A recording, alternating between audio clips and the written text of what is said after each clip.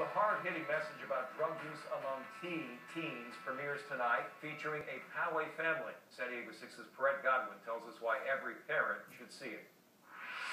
Behind the Orange Curtain premiered here at the Poway Center for the Performing Arts. It's really a wake-up call for parents to tell them about prescription drug abuse. Aaron was in a coma.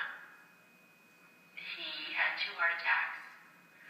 He had staph. He had pneumonia. It can happen to any family, anywhere. Sherry Rubin nearly lost her son to prescription drug abuse.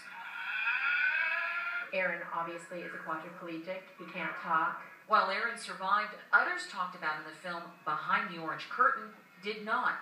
Their parents are left behind to tell their story. I got a phone call from the guy that she dated for a while screaming into my cell phone. Rubin calls these deaths unnecessary and says she tells her story to help others. So that other parents and other families don't have to experience the heartache and the tragedy that our family lives with every day. I thought I was a parent in the know, and I had no clue.